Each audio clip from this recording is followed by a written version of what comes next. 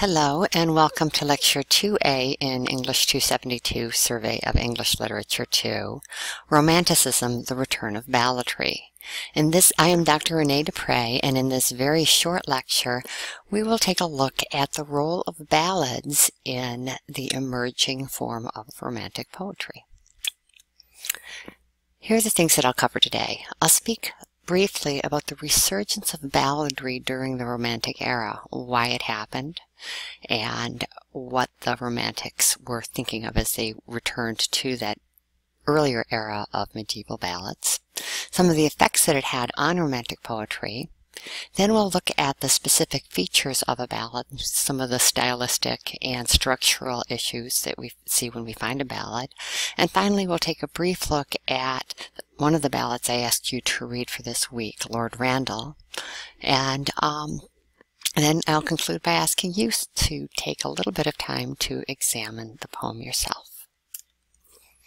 First, the resurgence of balladry.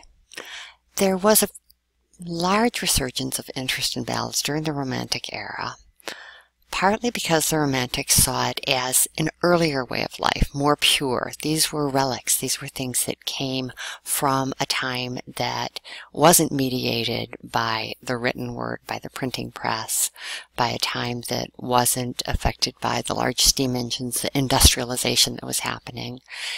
That pure, natural world that the Romantics were so interested in seemed to be emblemized in the ballad. It was much closer to nature. The immediacy of the singer and the audience allowed the Romantics to start to look at the sound of poetry, the importance of the oral, verbal delivery of language and its sound. Most importantly, these were oral traditions that were passed on from person to person, from family to family, but they were not mediated by the technology of the printing press.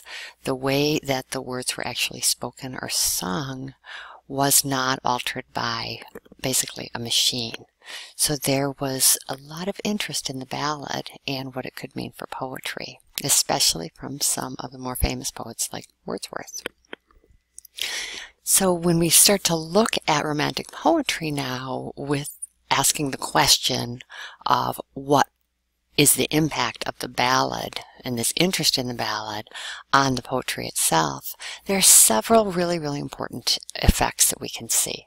First of all, the sound, the very melodic, heavy rhythms and rhyming of the ballad we can see transferred into much of the poetry that was written during the era.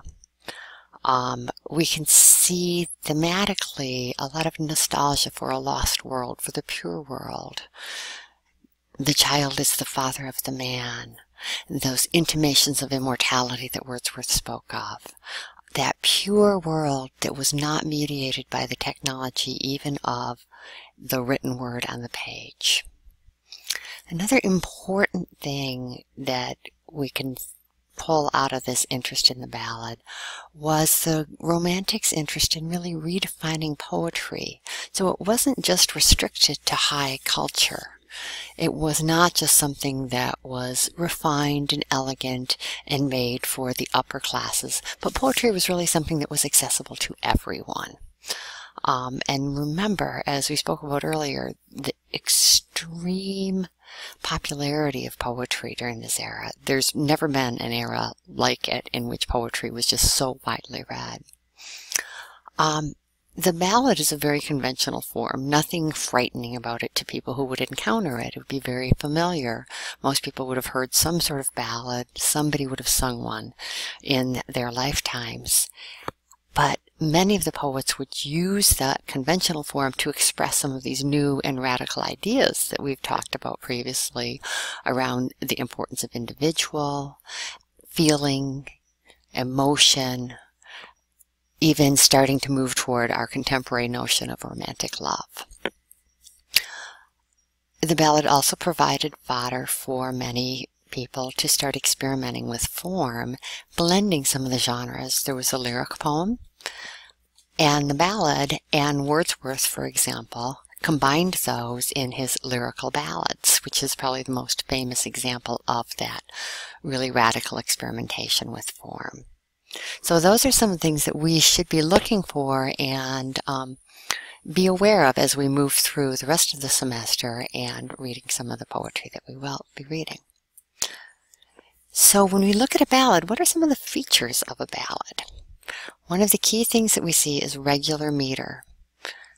And by meter, for those of you who are not already well versed in reading of poetry, the meter is simply the rhythm of each line. What's the pattern that emerges as we read each line, the pattern of emphasis of the language? We'll see a lot of refrains and repetition, and Lord Randall, which we'll speak about in a moment, really has a wonderful example of that repetition of the refrain. We'll see that over and over in the ballad. And that probably historically simply made it easier for people to remember. It also creates a sense of familiarity, a sense of knowledge for the listener, and something, again, that the Romantic poets would experiment with. When we're looking at a ballad, we often see a specific structure to the stanza. Again, the stanza is probably the equivalent of the paragraph in the poem. The standard ballad stanza looks like it's a quatrain, 4 lines, with alternating 4-beat and 3-beat lines. And the beats are what we refer to when we're talking about the meter. So there's going to be 4 emphasis. There's going to be an emphasis 4 times in one line, and then an emphasis 3 times in the next line. The rhyme scheme is A, B, C, B. And again, let me translate that for those of you who are not familiar with reading a lot of poetry, formal poetry especially. The rhyme scheme is the words that rhyme at the end of each line. And so we'll see in Lord Randall, again, an example of that A, B, C, B rhyme scheme. So the last word in the first line and the third line don't rhyme, but the last words in the second and fourth line do. It's just one of the forms of poetry that that's pretty well defined. Another feature of the ballad is its simplicity. It's not a world of complex imagery. It's not a world of complex meter. It's very simple. It's a very the ballad does not lend itself to the complexity of, say, the epic poem, which we'll also look at. But it's a simple form of poetry, although it can contain many, many complex themes and ideas. I'm not saying that the poems are simple themselves to explicate. One of the interesting things that we see when the poem is transferred from the oral to the written tradition, which is pretty much an ethnographic exercise, is the attempt to replicate the dialogue is heard from the educated perspective of the person who is literate, who is writing it down, is trying to translate the language. So we'll see some really interesting spellings, a lot of abbreviations, a lot of apostrophes that would be standing for the rest of a word that would be sounded out.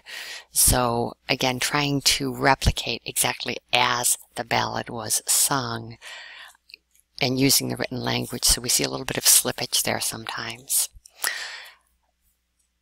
The themes of the ballad are often imaginative, highly imaginative, disturbing, fearful, sad, often themes of love and loss.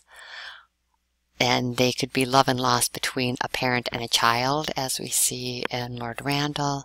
They could be between 2 lovers. Again, something that's kind of a new phenomenon, this idea of romantic love.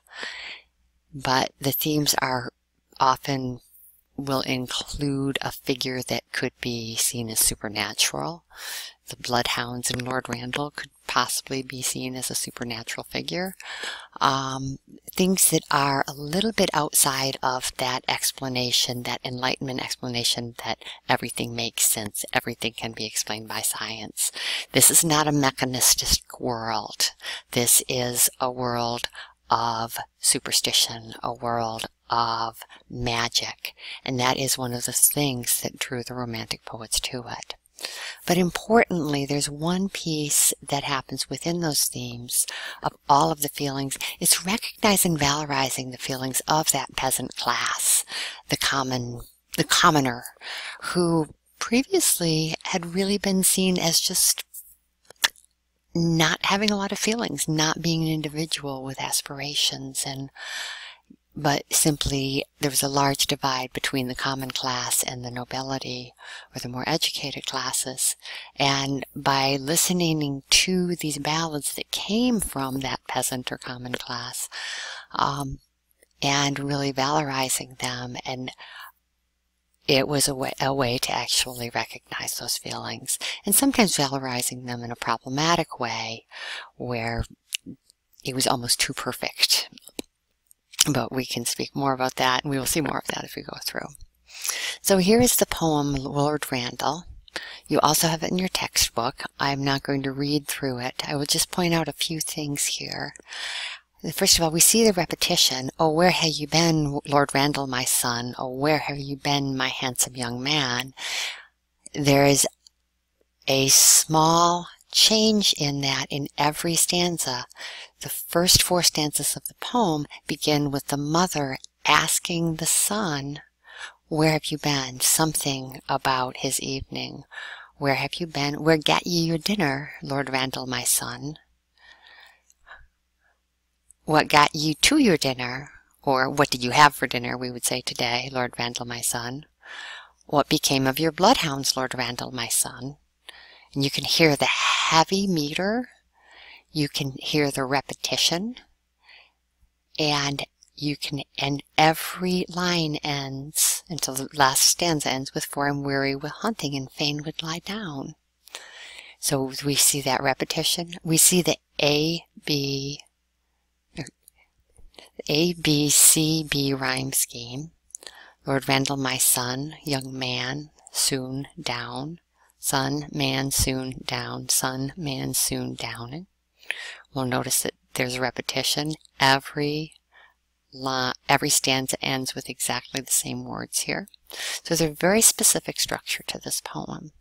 And that structure is part of what gives it its power, especially as a musical poem. The imagery here is strong.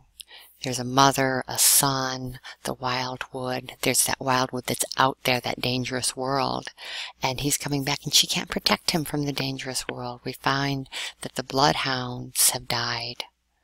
And when we've learned that the bloodhounds have died, the bloodhounds who protect the son, then we know that the son himself has been poisoned, is how the mother knows that, because the bloodhounds who would have protected him. So that's one interpretation of the poem. Here are some questions for you. I'd like you to spend a little bit of time with the poem, looking at the overall feeling and theme. As you read this poem, what is your sense of feeling? Just in a couple of words. Take some notes on it. What happens in the ballad? What is the plot? Who narrates the poem? It's simply a piece of dialogue, isn't it? So how does the narration work? What about the language? We just spoke a little bit about how you can tell it's a ballad. You'll go ahead and do a little bit of your own analysis of the structure and tone of the poem. And finally, ask yourself, what about this ballad might be appealing to the romantics, to those romantic poets? What might compel them to think of it in that anti-enlightenment mode, in that mode of individualism that we've spoken about? And that's all I have for this lecture. I hope you enjoyed it, and we will see you in class.